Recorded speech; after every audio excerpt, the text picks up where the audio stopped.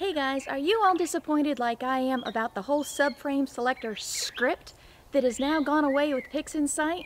Well, I am a bit heartbroken because I knew how to use that very well, and they replaced it and decided to get rid of the one that we are used to and put it in the process section as another Subframe Selector.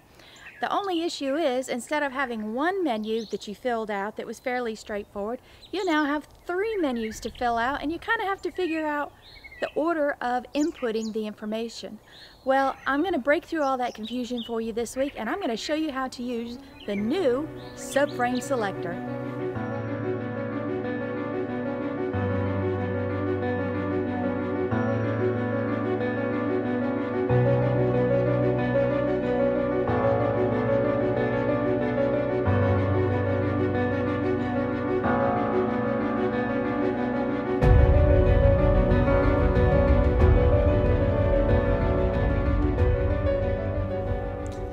Alright, now let's talk about the new Subframe Selector tool that PixInsight has added to their process menu and removed it from the script section. And it does look a bit different than what we are accustomed to. So to get it, let's go under Process and Image Inspection and Subframe Selector. So I'm going to go ahead and give it a good reset. Now you've got this section here, and this is where you are going to add all of your files to. Okay, so let's add our files, and I'm going to go grab a batch here. Alright, I've got 10 images of the Lagoon Nebula that I took a while back. I took them with the Altair Astro 80mm Star Wave scope paired with a ZWO-183 Color Cool camera.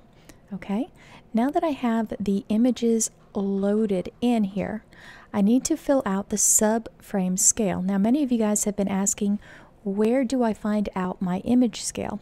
Well, the easy way is to go to the internet and let Google help you. And there is a website that is called astronomy.tools. Okay, you find this website and it's called the Field of View Calculator. Go under Image Mode. And let's choose our telescope. And I'm going to find the Altair, let's just type it in, Altair. And it's the light wave, star wave. Let's grab this one. They've got the same specs, close enough.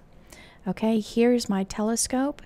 Focal length of 500 millimeters, aperture 80 millimeters, and I'm going to put my camera on here, which is going to be the ZWO-183. Now, if your camera specs or telescope specs are not in this pull-down menu, all you need to do is type in the data manually. All right, here's a 183, and just fill out what your resolution is. Now, this looks about right here, and I was not using, or was I? No, I was using a reducer this night, so add in a 0.8x reducer. Let's go ahead and just grab an image so we can just visualize if this was right. Since I'm on the lagoon, I'm going to show the lagoon and do Add to View. There you go, and that looks about what I was taking images at. But this is where you wanted to know, where is your image scale? It is also known as your resolution. And your image scale is 1.24 inch pixels. So go ahead and write down 1.24. Alright, let's go back over to PixInsight.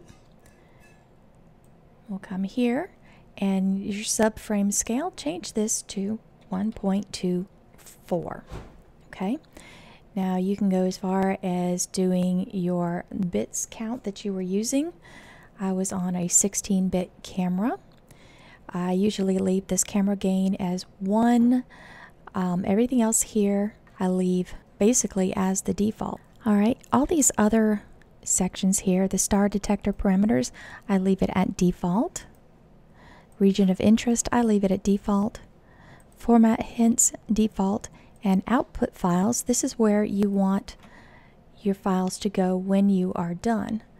So let's go to my directory again, and I'm going to create a approved directory for them and select that folder. Okay, and all of my images are going to keep the same name with a postfix or suffix of an _A. And my keyword I want to have is SNRWeight. Now you come down here to this next window, and this is where all of the confusion seems to happen. You remember back when we used the script tool, we had a little formula that we typed in about our full weight half measure, wanting it to be less than 6, and our eccentricity wanting to be less than 0.6 or 0.5. Well, that is where you put that equation. And I actually cheated. I have a copy of that equation over here in my OneNote. So all I have to do is open my OneNote each time, do a Control-C, click over here, do a Control-V, and there's my equation, so I don't have to type it anymore. And the weighting, you want it to be SNRWeight, okay? And you see these little arrows over here? I didn't think much about them before, but you actually want to click them once each time, and this has this process it through the calculation file. So up here I'm going to measure, but you could also output and do star detection preview. But first step is to measure, okay? And let's run it. Alright, now that it has measured everything, it pops up with this other window here, and apparently the batch that I chose was a very poor batch to even show for this video, because they are all over the place, and in fact none of them were accepted in my tolerance. Now let's see why. Because there must have been a bright star in that mix of the image here, so they're all pretty high in level, but my eccentricity is a really good value. So I'm going to come back here and I'm going to change this to 7, because this is probably caused by just one star. And I'm going to go ahead and run it again. Let's send it through, hitting enter, and you can see it took all of my images except for one, and that one was because my full weight half measure star is over the number 7. Well, this is acceptable to me. So now that you have it measured, we need to output it into our directory so we can use it in the next phase of our processing. So come over here to this window and hit the arrow down and choose Output Subframes. Double check you're sending it to the directory that you want it to go in. All the ones that are checked will be copied over to this folder, and the one that is X'd out has now been rejected for being outside of our tolerance that we want to use. And we run this again. Alright, now that it's run, let's go check our directory and make sure that it is over there. Alright, it should have gone to this approved folder, and let's double check.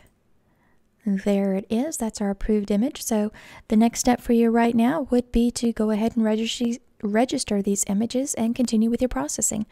I hope this little tutorial helped you on how to use the new Subframe Selector. I appreciate your time for watching this video. If you like this type of videos, please consider subscribing. Hit the alert bell so you know when I upload new Astro-related videos. Also, don't forget to share this with all of your Astro friends. We're going to close in on 5,000 subscribers really soon, and when I hit 5,000, I've got something very special for you, so stay tuned in future videos to get details on that. I am Amy Astro. I'm wishing you guys some great health, clear skies, and I will see you all in the next video. Bye, y'all.